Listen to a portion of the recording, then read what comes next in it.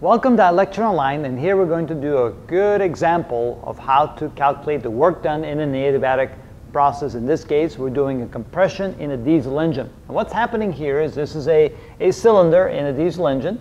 It starts out with an initial volume of ½ liter, atmospheric pressure, and temperature 20 degrees centigrade. So basically, the valve is opened up, air is taken in at atmospheric pressure, and then the valve is closed, the piston comes down, and the volume is compressed to 1/15 of its original volume. So what's happening here is we're going from a state where we have pressure equal to 1 atmosphere. The volume at this point, this would be volume 1, which is 0.5 liters, and we're compressing it to a state where it's 1/15. Volume 2 is equal to 1/15 the initial volume. That's called the compression ratio. It's compressed to 1/15 its original volume.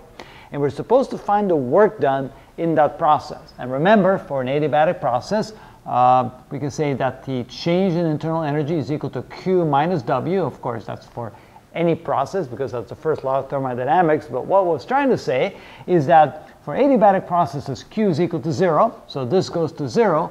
And we have delta U is equal to minus W, or W is equal to minus delta U. Of course, delta U is the change in the internal energy of the gas. And of course, in an adiabatic process, all the energy to do the work comes from the internal energy of the gas. Now in this case, since we're compressing the gas, the work done, of course, always is the area underneath the curve, but since we're going from right to left, the work done will be a negative quantity. We're actually adding energy to the gas by compressing it, and therefore that is negative work done because work done by the gas is negative because actually we're doing work on the gas.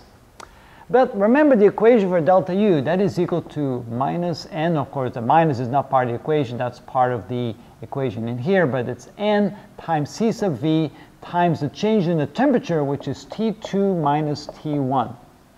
And you can see then that all we need to know is how many moles of gas we have in the cylinder. We need to know C sub V for a diatomic gas, because of course air is diatomic, and we need to know the end and the beginning temperature. Now we do know the beginning temperature, but we don't know the end temperature. And we don't know the number of moles, at least not yet.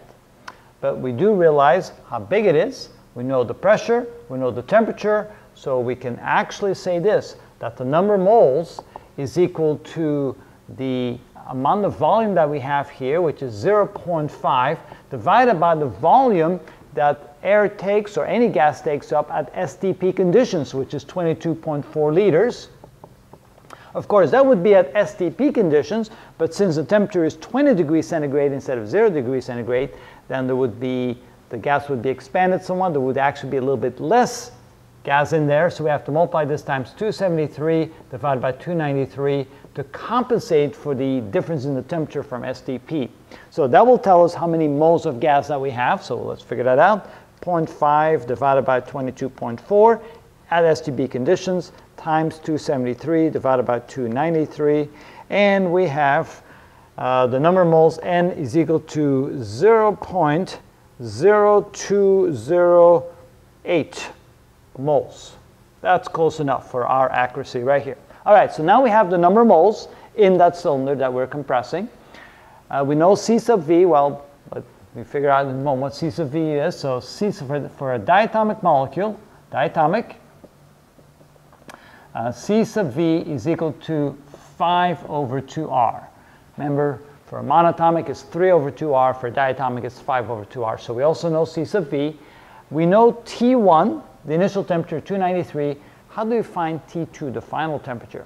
Well, for that we need the equation that says that T1 V1 to the gamma minus 1 equals T2 V2 to the gamma minus 1. Remember that equation that we figured out in a previous video? That was the relationship between temperature and volume in an adiabatic process.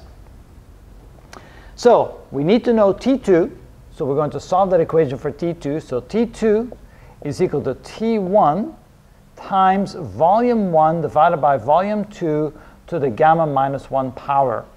Notice that I put volume 2 down here, so I have V1 over V2, and then gamma minus 1 is of course the exponent for both, so we can write it like that, and we have T1 on the other side, and then we flip the equation around. So that's how we find out what T2 is. The only thing is we need to find out what gamma is. And for a diatomic molecule, Gamma is equal to C sub P over C sub V, which is a diatomic molecule is 7 over 2R divided by 5 over 2R, which is 7 over 5, because the R's cancel out and the 2's cancel out, and so this is equal to 1.4. If we then plug that into our equation here, 1.4 minus 1, so this is equal to T1, 293 Kelvin, multiplied times V1 over V2. Now V1 is 15 times as big as V2, so that ratio is 15 to 1, or 15. And gamma minus 1, gamma is 1.4, minus 1 is to the 0.4 power. So that will give us the temperature when the gas is compressed. So we have 293 times 15 raised to the 0.4 power, and that gives us 865.6 Kelvin, 65.6 Kelvin. So that's the temperature after the gas is compressed. So not only do you compress the gas, or not you, but the engine, compress the gas to 1/15 the original volume, the temperature goes quite high in a diesel engine when you compress it. This is the compression stroke. All right, now we're ready to plug that in here and get the work done. So this is equal to minus N.